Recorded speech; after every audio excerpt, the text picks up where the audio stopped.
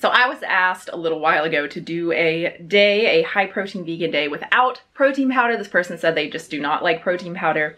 And so I thought I would do that, take it a little bit further than that and cut out all of my favorite, you know, processed protein sources. So no Nugo bars.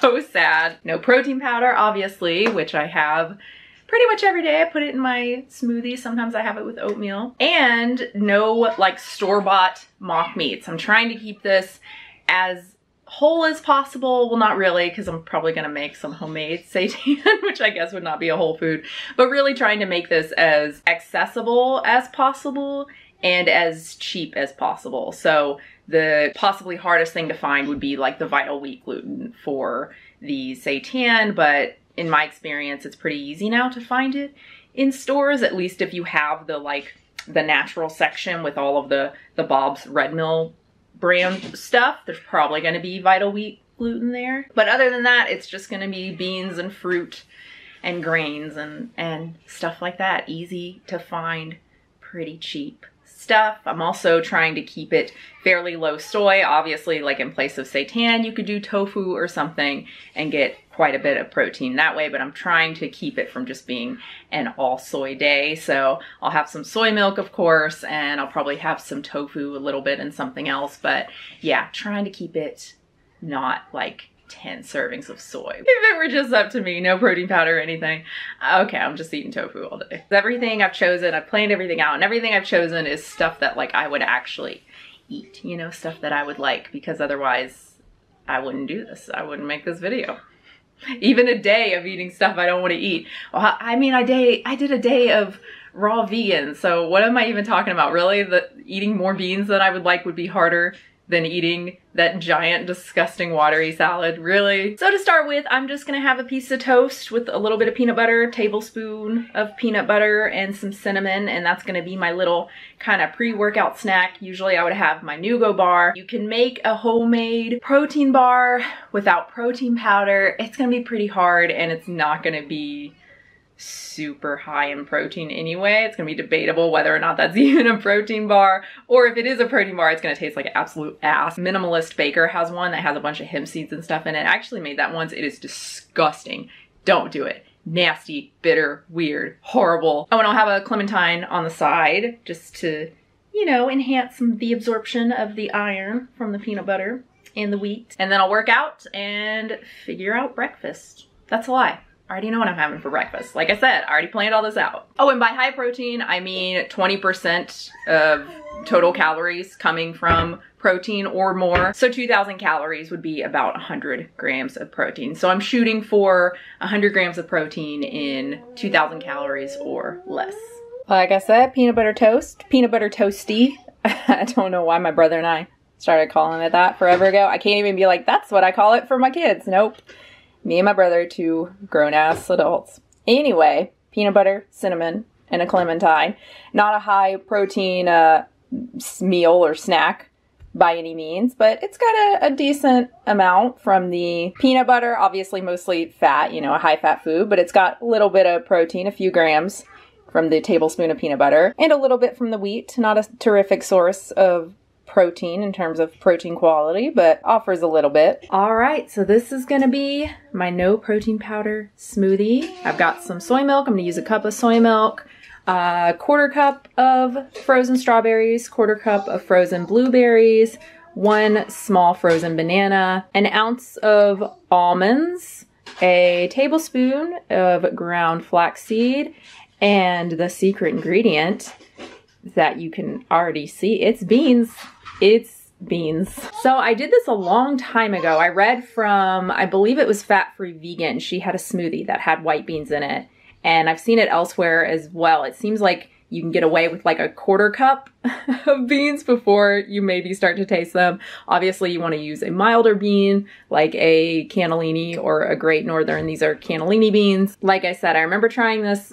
It's been like several years ago now, and I remember it being fine and not being able to taste it, but I don't know. I'm like skeptical. So, but yeah, obviously some protein's coming from this. It's only a quarter cup, so it's only going to be, you know, a few grams. Some protein from the almonds as well. Also a lot of healthy fat, a lot of calories.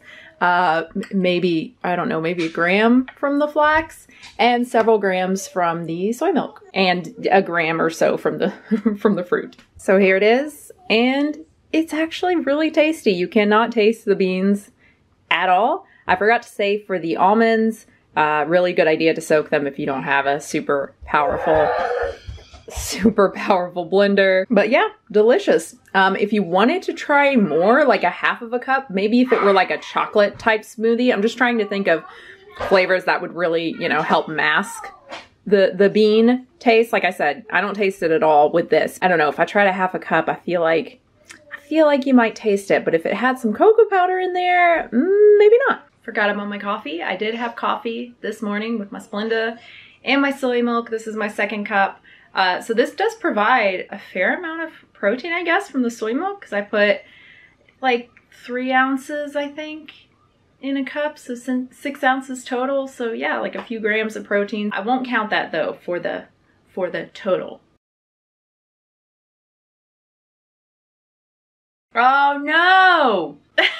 No! I put in the Splenda in my cup while I was making the coffee, and then I went off to blow dry my hair, and then I came back and I guess didn't notice there was already Splenda in the cup and must have put more in, and so now it's disgusting. It's so overly sweet. No, no.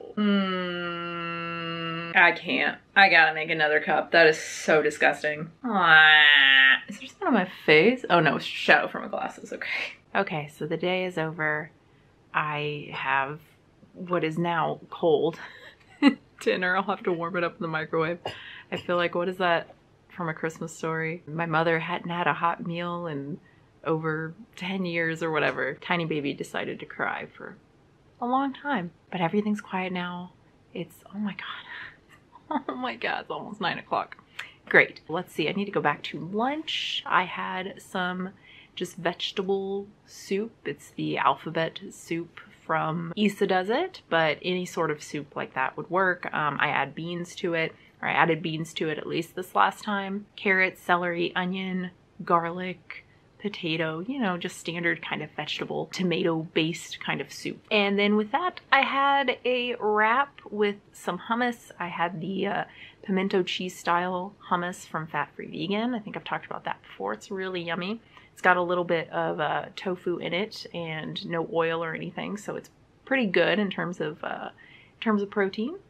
And some cucumber and bell pepper, and I think that's it. And the wraps I used, I forgot. I used the Mission plant powered wraps, and those actually do have protein powder. They have pea powder in them. I guess regular tortillas are pretty high calorie, aren't they? Because I like these because they're like 70 calories, I think. But I think they have some other ones, some like low carb ones that don't have any protein powder in them, but are still pretty low calorie. I had a very, very tiny green apple and a tablespoon of peanut butter. And then dinner is, again, this, which I ate about half of curry, some lentil curry, adapted from Loving It Vegan. Just saute some onion. I was out of white or yellow onion, so I just used red onion.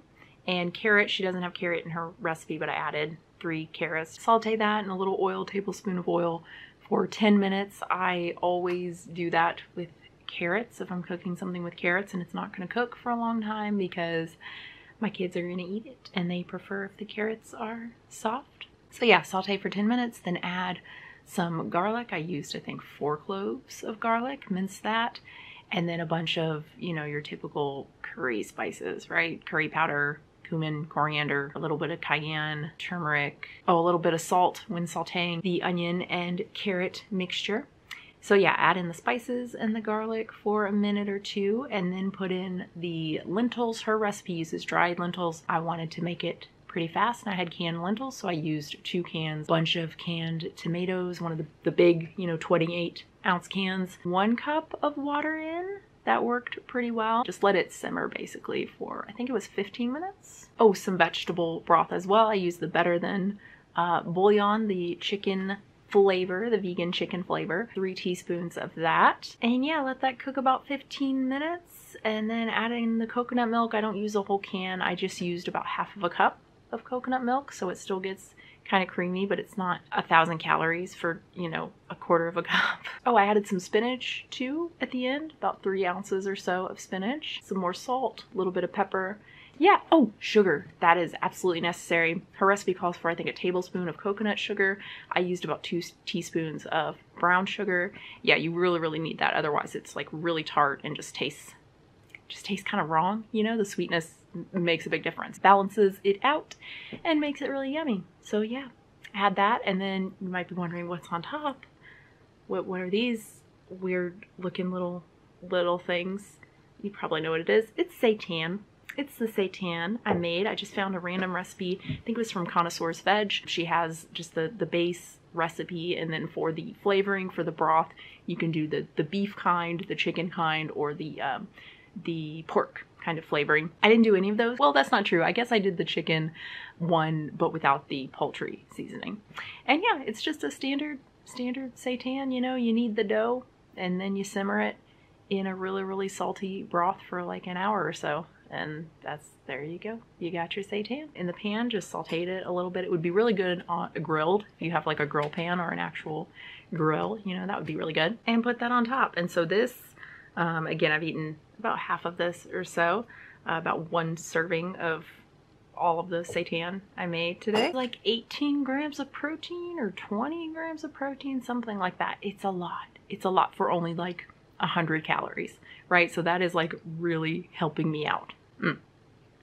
So yeah, with the lentils and all that seitan, very, very high protein dinner. I'm already feeling kind of full. So I'm gonna try and finish this. And then I think I had planned like popcorn and like something else too. I don't know if I'm gonna do that, if I'm gonna achieve that, because it's already like 9 and like I said, I'm pretty full. Everything I've eaten so far comes to about 1,500 calories and 85 grams of protein. So that is about 21% protein. But again, 1,500 is quite low for me. I've burned about 2,000 calories today and it's only 9, so it'll end up, you know, 2,100, something like that. Yeah, I definitely don't usually have a 600 calorie deficit. I don't really like to be in any deficit.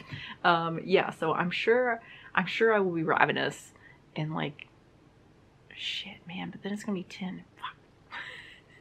See, I don't want to wait too long to eat, because what if I drink a lot of water and then I'm gonna have to pee, and then I'm not gonna be able to sleep because I'm gonna have to keep peeing, or I'm gonna wake up and have to pee. Shit. All right, I'm gonna go put this in the microwave to warm it up a little bit, and then we'll see what happens. So I did end up eating more food. You can see snacks number 2 and 3 here. I had my little oatmeal snack I've been having a lot lately. It's just cold. I mean, cold outside, and this is warm. Oh, it's so good. I was off oatmeal for so long, and now I'm just obsessed with it. Specifically the instant oatmeal I think I talked about in the last What I Ate Today. I love little packets of instant oatmeal. It's a little bit sweet though, so I mix it with just regular unflavored oats, about a quarter cup. Put in a half a cup of soy milk, unsweetened soy milk, another quarter cup or so of water, and then a little bit of sliced almonds on top. About 13 grams of protein and 332 calories, so yeah, not bad. Oh, I probably added extra cinnamon to that too, because I just love cinnamon. And then for my third snack, I had some sunflower seeds, so another 5 or so grams of protein there. Another thing I've just been eating so much lately. I've actually been eating it like in place of popcorn. I haven't had popcorn in so long. I'm shunning popcorn in favor of sunflower seeds. I can't believe that. So the day works out to about 2,000 calories. It says exactly 2,000 calories, which is pretty crazy. 104 grams of protein. So we did it, guys. Pretty proud of myself, especially considering how affordable this is. I mean, compared to like my normal my normal high protein days with my nougat bars and my store-bought mock meats and my fucking Kite Hill Greek yogurt. I'm actually cutting that out because that is just ridiculous. I used to way too much of it in the smoothies. It's so expensive, it's stupid. And for the price for the day, it works out to $8.64, give or take. I put in like almost every single thing. I didn't put in like salt and some of the spices, so I'm sure that would add you know, a few more pennies or so. But yeah, this took a long time. It's kind of fun. I kind of like doing monotonous stuff like this, just looking up stuff and finding prices. This is all from Fred Meyer, since that's the store where I got all this stuff. It's the store I shop at the most. So I just used our local Fred Meyer online and got the prices that way. This is all per serving. This is like what I ate for the day, right? The most expensive thing would be the smoothie, unsurprisingly. Right, with the flax and the berries and the soy milk. Soy milk is not the cheapest thing. The wrap as well, a little bit more given the, well, the bell pepper really, right? Bell pepper is so expensive. Oh, and the sunflower seeds, actually forgot to put that over there. Yeah. Oh, let's make that, how do I do that? How do I do that? How do I do that? Google, there we go. 60 cents for sunflower seeds. Not the cheapest thing.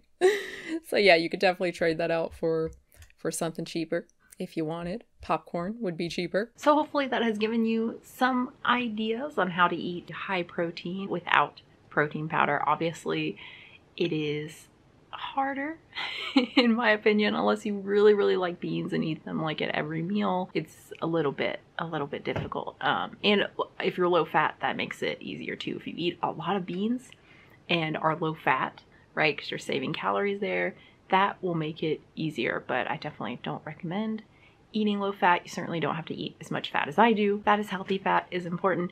Yeah, it's definitely harder without protein powder and without mock meats as well. I mean, there's a reason I made seitan. It makes a huge difference. It's like a quarter of my protein for the day, right? But luckily, it's yummy in my opinion and very easy to make. And of course, you don't have to eat this much protein. You don't have to eat 20% to get enough protein, to get enough lysine. This day, of course, would have plenty of lysine from all the beans and the peanut butter and whatnot. But if you do, and if you are into resistance training and really trying to get stronger, trying to grow muscle, it does make sense to aim for more protein. Or if you were trying to lose weight, if you've been struggling to lose weight and you haven't been focusing on protein, that is one thing to try eating more protein and see if that helps you feel more satiated and eat less calories. Why am I just eating? I need to finish this. What am I doing? So anyway, thank you so much for watching. I really hope you enjoyed it. I hope that was helpful for those of you who were interested in something like this. Patreon.com/unnaturalvegan.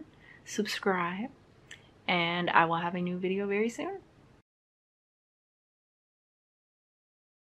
These last few days have confirmed for me that I cannot live anywhere with even moderate amounts of snow. It is just awful. We got probably more than 8 inches over the last few days. It finally started melting yesterday. And yeah, it was fun kind of at first going out. Well, no, at first it was terrible because it was super windy and it was just raining like ice, basically, just hail, and so the wind just blows it into your face. It was horrible. But then the next day, I think it was actually okay because it wasn't windy. Toddler and I were out there. Tiny baby was not having it, no. Too swippy.